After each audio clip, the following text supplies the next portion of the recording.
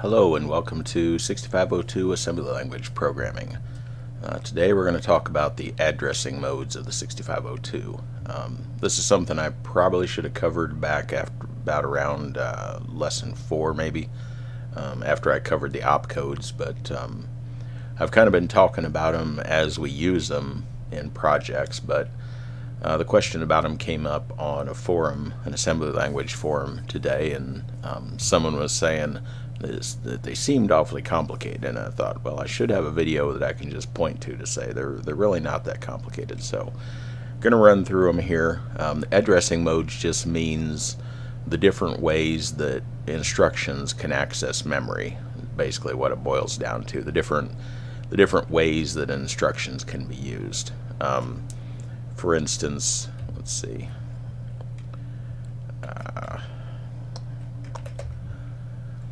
In our worm game, I'll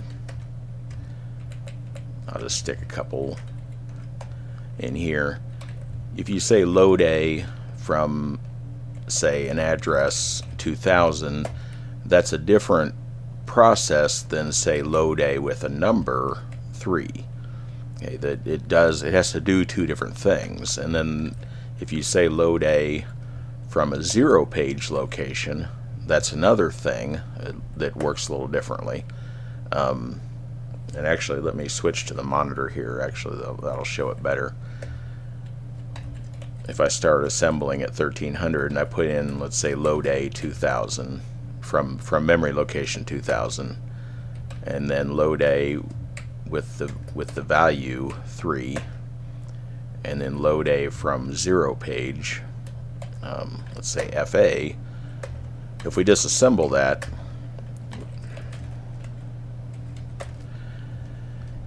you'll see if you look at the first byte that represents the instruction, it's different each time. You get AD when you're loading A from an absolute address. You get A9 when you're loading with a value, and you get A5 when you're loading from a 0 page location. If I add a couple more, let's say we load from 2000 comma X, or let's say we load from 2000 comma Y. Let's say we load from indirect FA comma Y, and then disassemble all that. Again, they're different. Load A 2000 comma X is BD, load A 2000 comma Y is B9, and load A from indirect FA comma Y is B1. So the point is, the processor has to do different things depending on how you're using load A, and that's what we're talking about when we talk about addressing modes. Each one of those represents a different mode.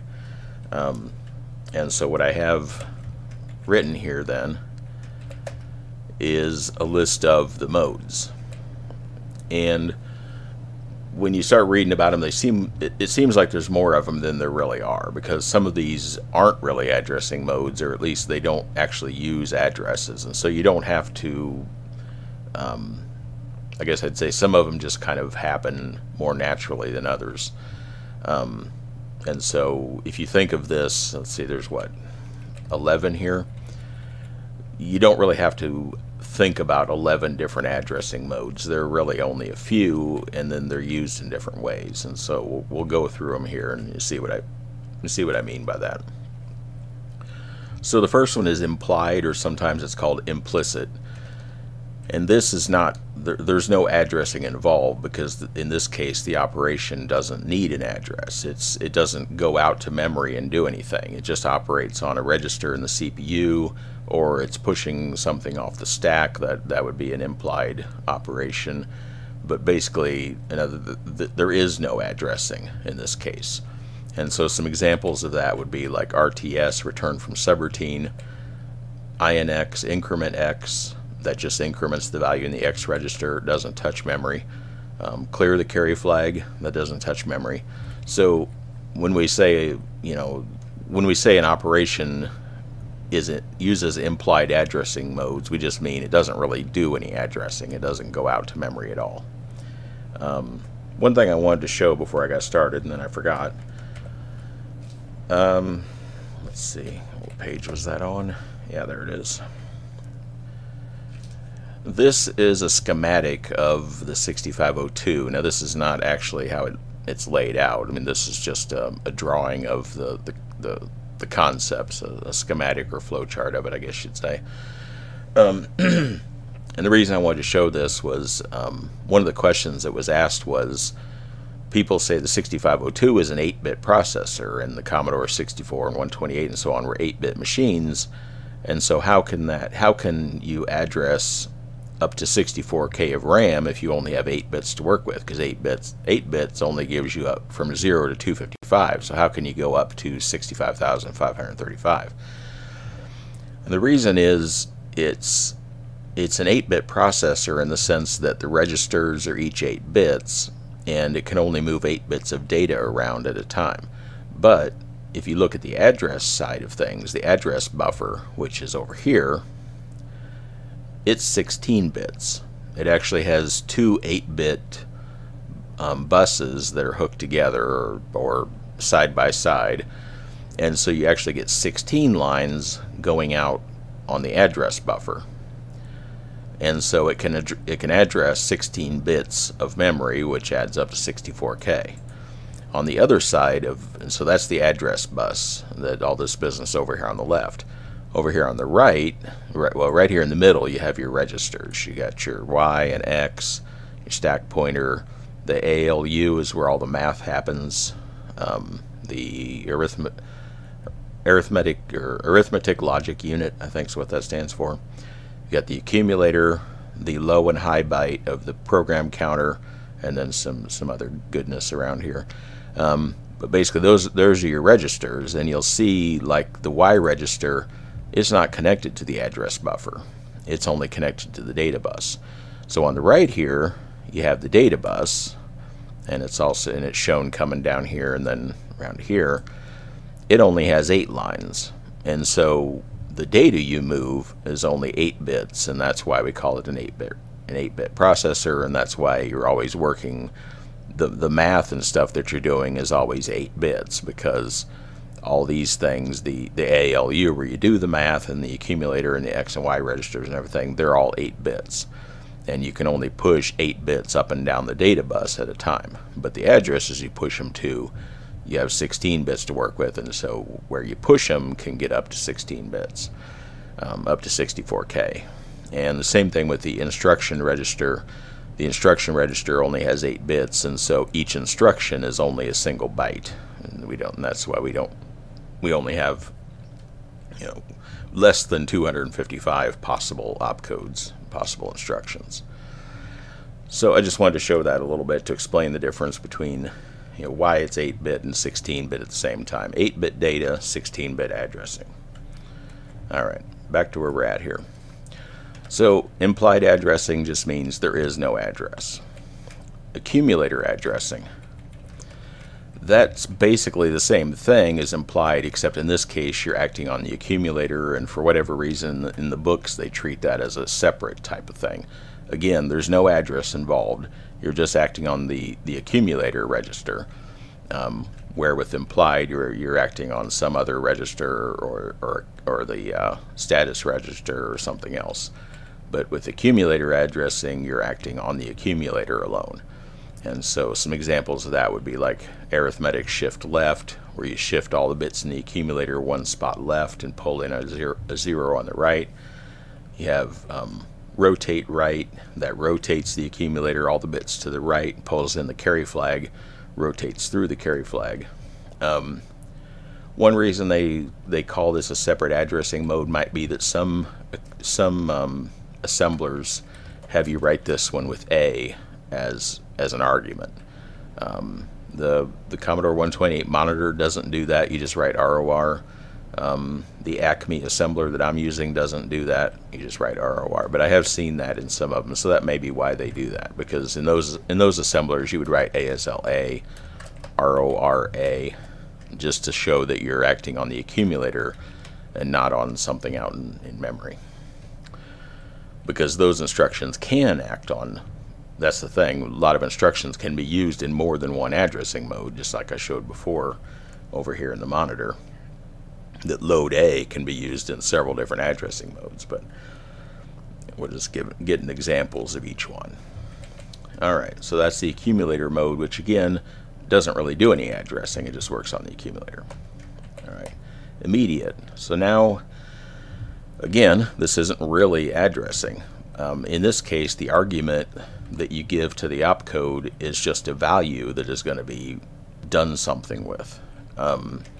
Again, you're not going out to memory and doing anything, so there's no memory address involved here. So for example, in every monitor or assembler I've seen, you show that by putting a pound sign at the beginning here, or a hash mark, whatever you want to call it,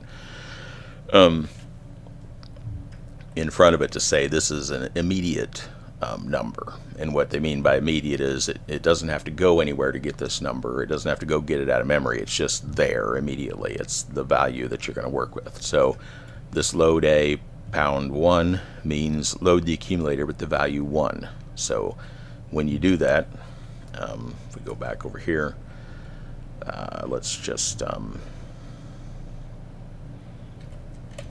let's put this at 1310. Load A with 1. If we go to 1310, I thought it would break out. That's weird.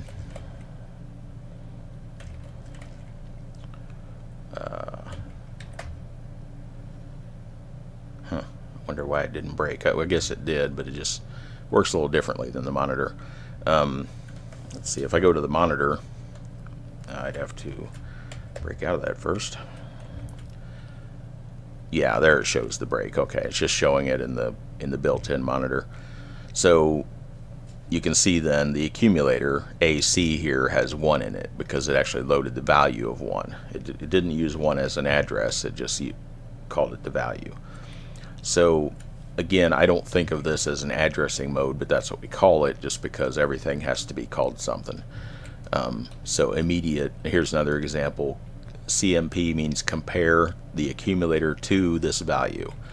And so we're going to compare the value that's in the accumulator with the value FA, and it's just going to use that value. Again, there's no going out to memory to get anything. So that's how immediate works. Again, there's no real addressing going on in terms of memory addresses. So now we come to absolute. Now we finally have an actual memory address that's involved.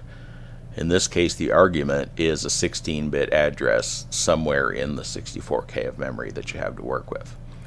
And these are pretty straightforward. When you say load A from 40FA, that just means load the accumulator with the value that's at memory location 40FA.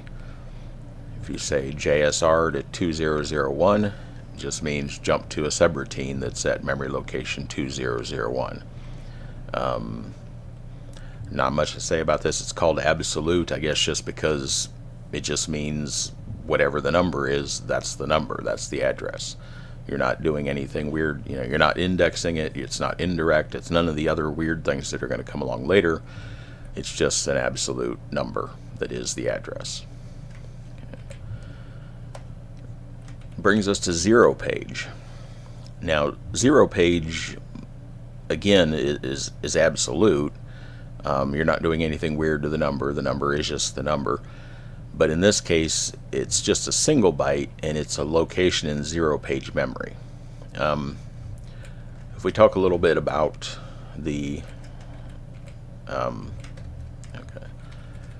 if we talk a little bit about the way memory is laid out, when you have 64K of memory, you go from 0000 to FFFF. Well, if you think of that, that's 65,536 bytes of memory.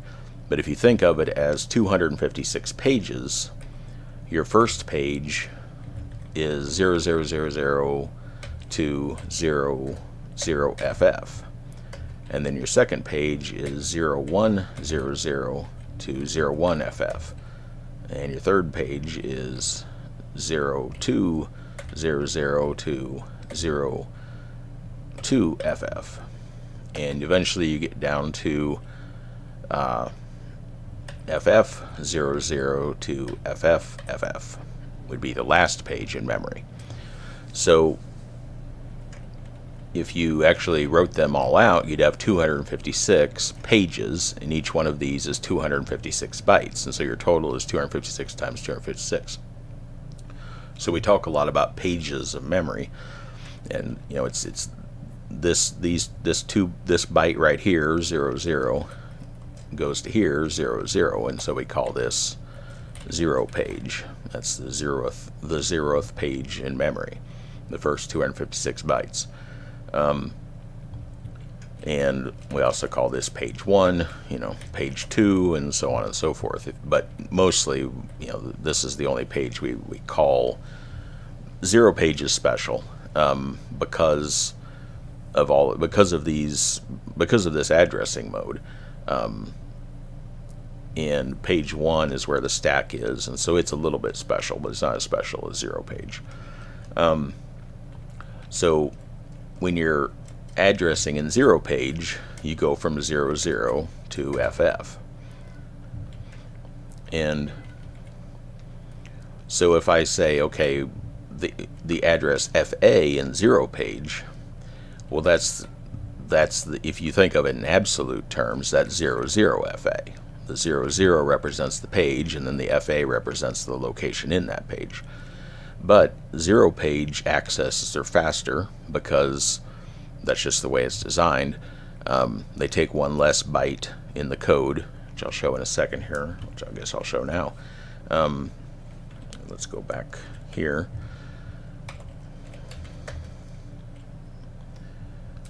Yeah, if you look at the first line, load A with 2000, that's AD 0020. It takes 3 bytes to put that in your code. The third line, load A FA, that's a 0 page access, and that only takes 2 bytes, A5 FA, because since it knows it's the instruction, the A5 knows that it's 0 page, so it doesn't need the top byte, it just needs the bottom byte to say where it is in 0 page, which one of the 256 bytes it is.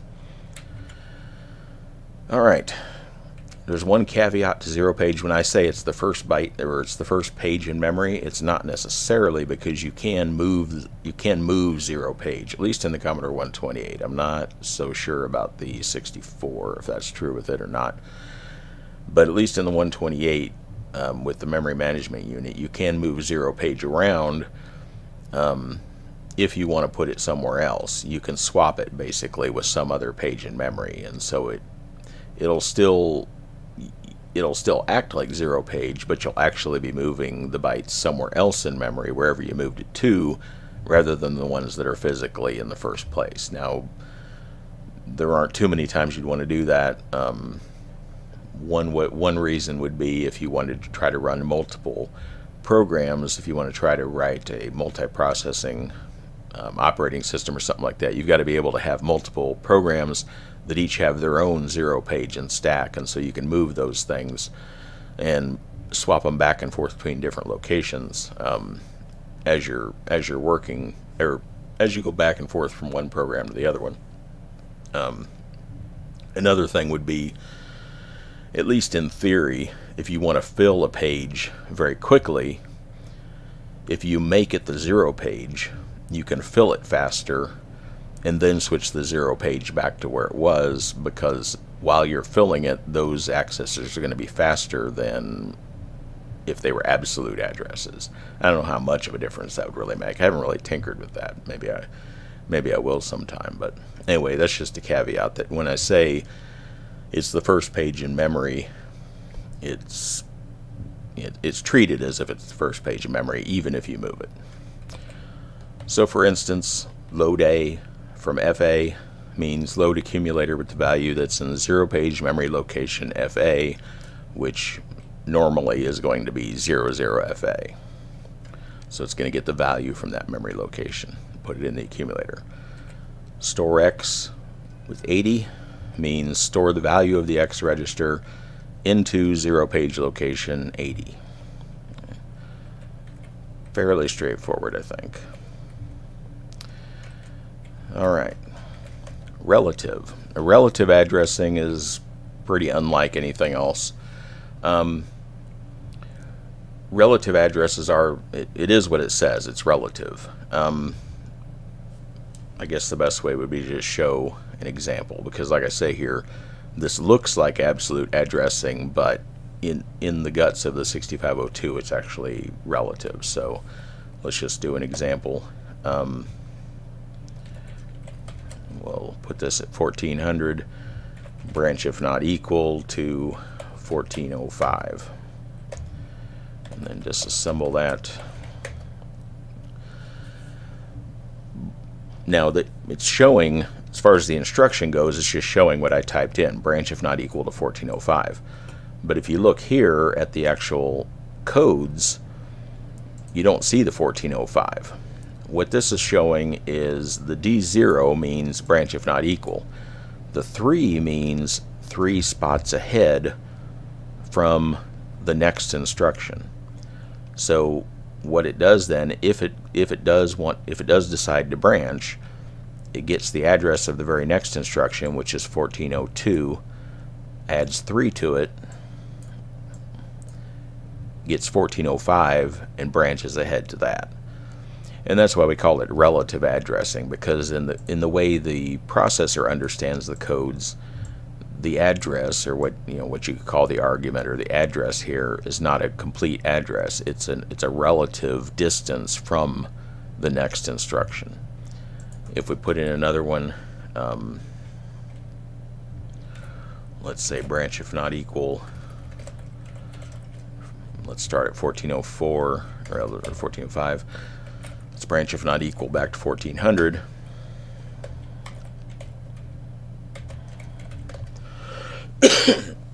Excuse me. Now this time, again, in the the assembler just shows what I typed. But if you look at the codes, this time it's showing F9. Why such a big number? This time we're going backwards. We're going backwards from 1405 to 1400. Or actually, if you think of it as going backwards from the next instruction, we're going back 7 spots. So why such a big number? Well, the reason is this is a negative. This is treated as a negative number. Anytime the high bit, if you're dealing with signed numbers that can be positive or negative, then the high bit is the sign, and if it's set, it's negative. And if we look at then what is F9 in different things, let's see. I guess I gotta give it that. If you look at this in binary, you can see that the high bit right here is set, and that means it's negative. And I'm not going to get into 2's complement here, but the way negative numbers are shown in binary is weird. But what this means is -7. Okay. F9 or 249, if you make that a signed byte, if you treat the top bit as a sign, then it's, in this case, it's a minus sign, and this thing becomes -7. And so that's the way it gets treated by the processor. When it sees this, it says, okay, that's a negative number, so it's -7. I've got to go back 7 from the next from the next instruction, go back 7, and that takes me to 1400. Okay. So that's what we mean when we say they're relative. That it's going to move relative to the next instruction based on whatever the argument is. Fortunately, your assembler or your monitor does the figuring for you on that. You can just say go here, and it figures out how much it needs to go relative from where it's at. Now, one thing about that is it means it can only branch up to 127 bytes forward or 128 bytes backwards, because with the positive or negative values, you only have a range of 256, or I guess 255. So divide those up. You can go forward 127 or backwards 128. If you need to go further than that, you can't use one of these. You can't use relative addressing, so you can't use one of the branch instructions. You'd have to switch and use a jump. So for example, like I said, these just look like absolute addressing, and so you let the assembler take care of the complicated stuff. But branch if not equal to 21E4 means if the 0 flag is not set, if it's not equal to 0, jump to location 21E4. BCS 138F means if the carry flag is set, jump to location 138F. These are basically, these are the, I think I mentioned, we're going through the opcodes, these are kind of the most of the brains of a program, that when you're making decisions in a program, do this or do that, that's mostly based on your branch instructions, along with compare and a few other things. Alright, these are getting more complicated as we go down, by the way. Indexed absolute. This is an absolute address into memory, but the value of one of the index registers, either X or Y, gets added to it first to get the address into memory that you're going to use. So for instance, if you have load A 2000, X, you add X to 2000 and then go use that memory location. Do whatever you're going to do. In this case, you're going to load the accumulator with the value from that location. So if X equals 8, then you're going to load A with the value from memory location 2008. It's going to be the same thing as if you just written load A 2008.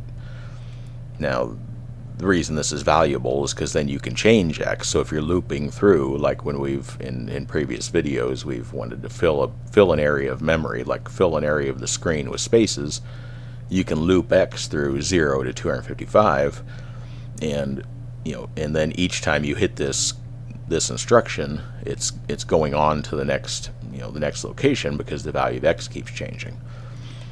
And so you can do that with X or Y, and you can do that with a lot of different instructions. And just in the same thing here, increment 133E comma Y. If Y would happen to be 2, you add that 2 to 133E, or well, you don't, the processor does. It adds 2 to 133E. The result of that would be 1340, and so it goes and increments the value at memory location 1340. And I've also seen that called absolute indexed. So sometimes the terms vary just slightly from one book to another. Alright, index 0 page. This is just like the one we just looked at, the indexed absolute, but it's in 0 page. I'll come back to the caveat in a second. So for instance, load A from FA comma X. If X happens to be 2, you add 2 to FA, which gives you FC, and so you're doing the equivalent. The processor will go and load A from FC, from the memory location that's in 0 page FC. So that's just like, that's just like these up here, except that the address is in 0 page, which is why there's only 1 byte, only 2 digits and not 4 digits like these. The caveat is that you can only use Y as the index register here with store X and load X. Those are the only two operations that you can do with Y as the 0 page index register, for whatever reason. I think one of the books explains why that is, but so basically, if you're using Y, I don't think I've used these very often, because the thing about 0 page is there aren't a lot of locations available there to mess with, especially if you're letting the Commodore kernel do its thing, or like if you're using any BASIC or anything like that. Those use 0 page locations, and so you can't tamper with any of the locations they're using. There are only a few locations in 0 page that you're guaranteed are never going to be touched by anything else, anything in the system other than your own programs. So this idea of using an index and stepping through lots of locations in 0 page probably isn't going to come up too often, but if it does, this is available. But like here, store X into 80 comma Y. If Y would be 9, then it's going to store X in the 0 page location 89, because it adds Y to 80 and then that's the address and serial page it's going to act on. Okay. All right, that brings us to the indirect ones. Now these are the trickiest ones. If you've never done any programming, they'll probably be tricky at first. If you have done some and you've worked with things like pointers or references, it probably won't be quite as tricky. But either way, I think a person can get it. Indirect, in each case, indirect means we're going to get an address from a location, and then we're going to use that address to decide where to go. So there's like an extra step, and that's why it's called indirect. You're not getting or working on the location that shows in the command. You're working on some other address that it points to in some way. So the first one here is the simplest. You go and you get the value from the address that's shown, plus the next byte that's following it, and you use them as the actual address to jump to. Now, first of all, the first thing to know is this mode can only be used with the jump instruction. No other instructions use this particular addressing mode. And the other note is that the 2 bytes of the address are in little endian order, which means the low byte comes first. And that's the case for everything on these machines. For the 6502, anytime you're dealing with an address in memory, the low byte always comes first. So, for example, I think it's probably easier to show these with examples than it is to really try to explain them. We have jump to indirect 2000. Okay, what that's going to do then, what the 6502 does then, because of these parentheses around it, that's what makes it indirect. If you took the parentheses away, it would just jump to location 2000 in memory and start running from there. But when you put parentheses around it, that's what makes it indirect. And sometimes it's just called indirect, sometimes it's called absolute indirect or indirect absolute. Take your pick, I guess. What this does is, because it's indirect, it goes to 2000 and gets that value, and it also goes to the next byte, which in this case would be 2001, and gets that value. So let's say 2000 holds FA and 2001 holds 13. It takes those 2 values. I'm going to put a $sign in front of this one. Takes those 2 values, puts the second one first because the low byte comes first, and then the high byte. So basically, flip them always flip them, and it turns that into jump to 13FA. So the 13 comes from the second byte, which was at 2001, and the FA comes from the first byte, which was at 2000. So our instruction here points to the first one, points to the first byte, which is going to be the low byte. The high byte is always the very next byte in memory. You don't have to point to it, it's automatically the next byte. Alright, and then it jumps off to 13FA. So 2000 was just the place where the address was being held in 2000 and 2001. Hopefully that makes sense. Now, the caveat with this is you can't ever use this on a page boundary like this. If you say jump indirect to 20FF, what you would expect that to do, well, I guess you can use it, but it's not going to do what you would expect it to do, and it probably wouldn't be a good idea. What you would expect that to do would be to get the low byte from there, 20FF, and then get the high byte from the next location in memory, which is going to be 2100, because 20FF is the last location in the 20 page, and so the next location in memory is going to be the first location of the next page, which is 2100. But there's a bug in the 6502 processor, or I don't know, call it a bug or just a design choice or what you would call it. But when you do that, it doesn't go up to the next page. It just goes back to the beginning of the same page. And so what happens is it'll get the low byte from 20FF correctly, but then it'll get the high byte from 2000. It'll increment the FF and get 00, but it won't increment the page number, and so you'll get the low byte from the last byte of the page, and then the high byte from the first byte of the page instead of the first byte of the next page. and you're probably never going to actually want to do that. And so you would probably never really do that. It's not likely that you'd ever do that anyway, because if you use this, and this isn't commonly used at all, but if you do use this, you're probably going to set up a table of addresses somewhere, and your odds are you're going to start that table at the beginning of a page or on some sort of even numbered boundary, and so you're not going to span the end of a page on it. You're not going to span a page boundary like that. You'd almost have to do that on purpose to get that wrong. But that's just something to watch for if you do that, if you use that much. All right, so that's absolute indirect.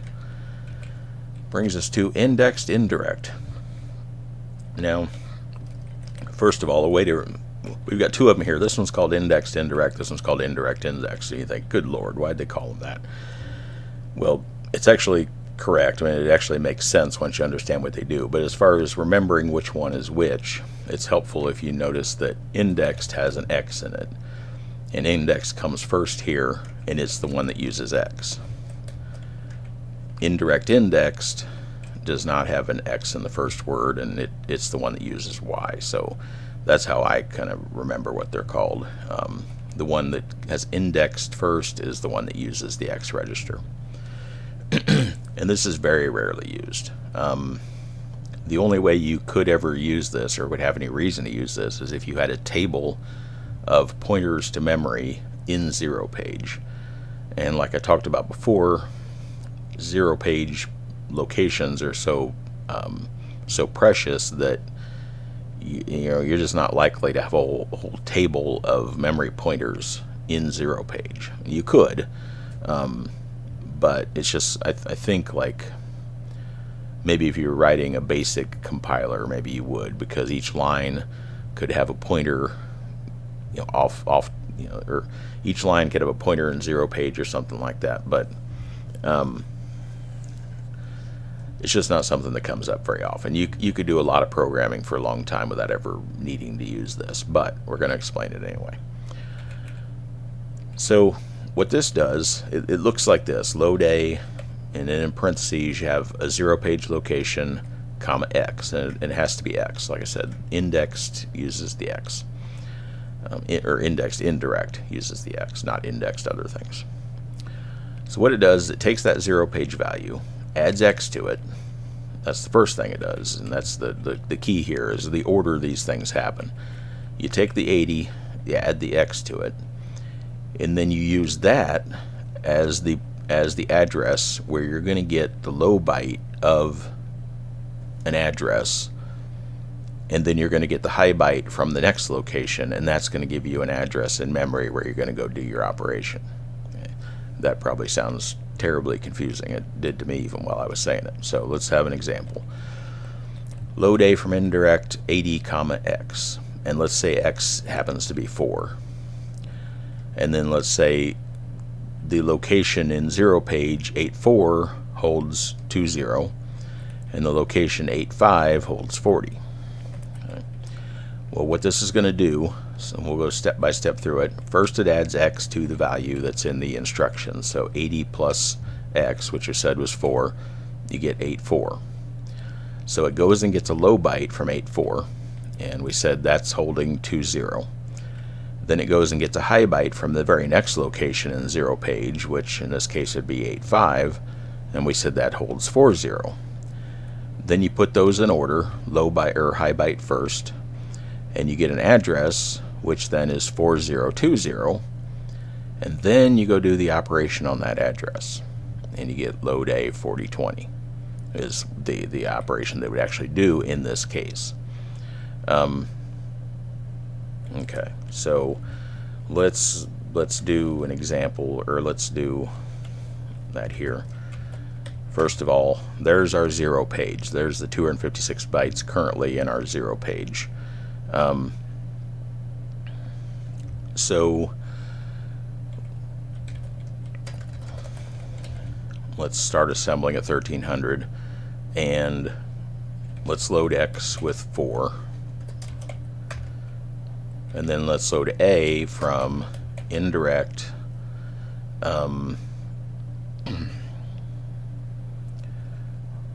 90 comma X and return, or in break, I guess. Okay, so let's disassemble that and just think about what this is going to do. All right.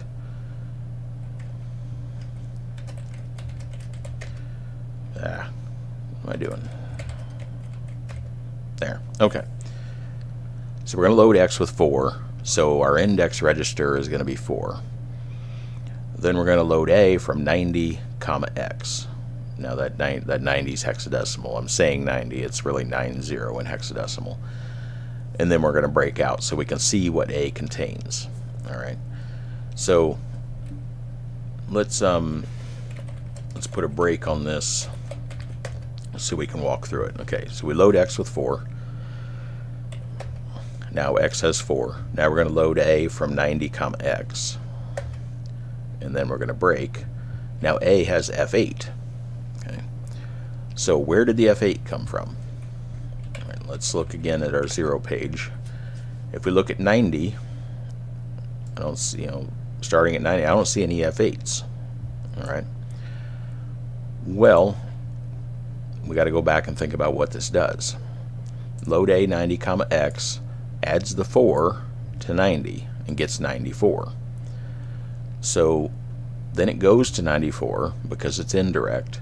It goes to 94, which this is 90, 91, 92, 93. Here's 94, and it gets that to be its low byte. Then it goes to the very next byte and gets that to be its high byte. So now we have low byte equals 55 and high equals FF. Okay, so that means to form our address we swap those around and we go into FF55. So what it ends up wanting to do then, after it figures out the indirectness of it, it goes ahead and loads A from FF55 wherever, whatever that happens to be in memory. So if we check that now, there's the F8. There's the F8 that it got. So that's how indirect X, or call it indexed indirect, works.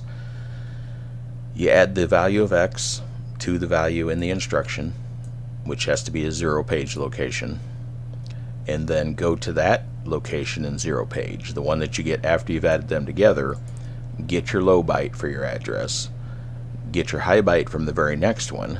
So we got our low byte from here at 94, we got our high byte from here at 95, put those together into an address, high byte first, which made FF55, and then that's the location in memory that you're going to act on. Alright, so that is indexed indirect, which, like I said, is very rarely used, but it is available in case you want to. And that brings us to the last one, which is much more commonly used. I've used it in a couple of the programs we've done so far in this series. So this is indirect indexed, and this one always uses the Y register, never works with the X. So the X one is the one we just dealt with, you rarely use. This one you use quite a bit with Y. The difference here, you'll see the Y is outside the parentheses. So the difference is the order in which it does the things. Okay, so with indexed indirect, if I open that back up, we added X to the address and then did the indirect business of figuring out what to do. This time we do the indirect business first and then add the Y because it's outside the parentheses. So it actually makes sense, makes kind of logical sense here, or symbolic sense, or whatever you want to call it, to say, well, here the Y is outside. So first we're going to do the indirect stuff. We're going to do the indirect activity on the thing in the parentheses, and then we'll add our index. So here in our example, we've got load A indirect 80 comma Y. Let's say again that Y, our index register, equals 4. We'll say that the 80 in 0 page holds 20 and 81 in 0 page holds 40. So in this case, the first thing it does is takes this 0 page location, 80, and goes there and gets a low byte for an address. So it gets 20 in our example. Then it goes to the next location, which would be 81, and gets a high byte. Now it puts those two together, high byte first, to make an address, which is 4020. Then after it does that, it's done all the indirect stuff and found an address at that location. Now it adds the value of y to that address. And since y is 4, we get 4024, and then it goes and does the operation on that address. Okay. Now this is used quite a bit more because now you just have the one, you're probably not working on a table of locations in zero page. You just have one 2-byte address in zero page. And if I flip back to, I think we had this in Worm somewhere. Yeah, right here. This store A into head addra comma y. We can change head addra if we want to move around in memory, but we're still only using one location in zero page. We're still only using 2 bytes in zero page. We can change those 2 bytes if we want to move to another location in memory, but we don't have to have a bunch of different, we don't have to have a table of addresses and bytes like or in zero page like you would need to have to make the indexed indirect method useful. So this method is a lot more useful because you only need the 2 bytes in zero page to make use of it. So an example, let's see, what do we got here? Okay, let's load y with 4, and then let's load a from, well, let's just use the same example we did last time and see what happens, except now we've got a y to say we're doing the y addressing, which is indirect first and then indexed. So that's why I say that the names of them make sense. This one's called indirect indexed because it does the indirectness first and then indexes that. The one with X does the indexing first, adds the index first, and then figures out the indirect address. So that's why I say the names make sense, but it does look confusing when you're first reading about them, and you're like, what? Okay. So if we look again at our zero page, at 90 is 00, and 91 is going to be FF. So anyway, let's 1300. So we're going to run 1300. It's going to break on our break. So we're going to load y with 4, and why is y not getting? Okay, I'm not sure what happened there, but okay, so y is now 4. Now it's going to load a from that indirect location, and a became 41. Okay, so let's look at our zero page again, or let's just look at 90, 91, or let's go from 90 to 9F. All right, again, there's no 41 here because this is, we're not actually getting the value from here. We're getting it indirectly from here. And so what happens is it comes here and says, okay, I need the low byte from 90, which is 00. I need the high byte from the next one, 91, which is FF. I'm going to put those together in an address, high byte first, and so I get FF00. That's my address. That's my indirect address that we just assembled. And we've still got the comma y to go along with that. And since y is 4, we need to add 4, and that's going to equal FF04. Okay. So it actually loaded a from FF04. So if we check out FF04, we should see the 41 that we got, and there it is. Okay. So that one, like I said, that one gets used quite a bit more because you can use it to work your way through memory doing stuff, because you have that one pointer in zero page to memory, and you can, you know, add or subtract to that pointer whatever you need to do to move it around, and you don't need multiple ones. You can just use that one. All right. I think that's everything, so I'll call it there. I'm almost an hour into this anyway. So if you have any questions, drop them in the comments or email them to me, and I'll push this document up to my GitLab repository when I upload the video, and so it'll be available there if anyone's interested in it. Addressing.org will be the name of it. So those are the 6502 addressing modes, and I hope this is informative, and thanks for watching.